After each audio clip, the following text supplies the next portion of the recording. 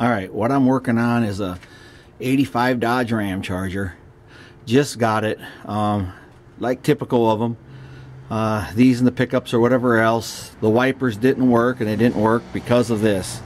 The bushings wear out, the linkage falls off. It's usually laying right up there in that drain galley. So you got to take this off. This right here is a simple, just take off some Phillips screwdriver along here, like 6 of them. Got to pop your wiper blades off. So it's really not a big deal at all.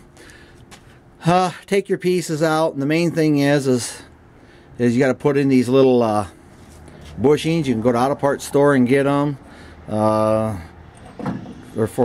just get them for a Chrysler. I think the last 3 numbers is 440 on that, right by Dorman.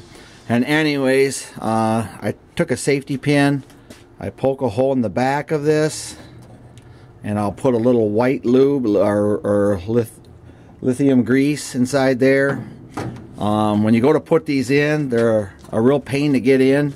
So to smash them through, I use just a socket that fits over it all. And all I do is take a channel lock like this, and I just go like that. You know, you get the idea, and smash it in there and kind of work it around, and it fits inside there nice and snug. They come through the other side. And that's really all there is to it. So you spend about $5 on 4 of these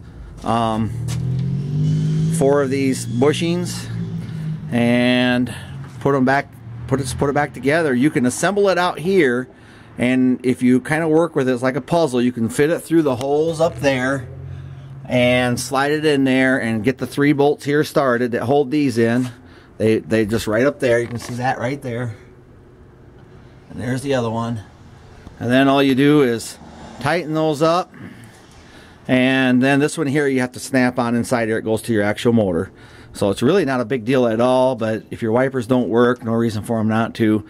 Usually about $5, and let's just say an hour of your time and you're done.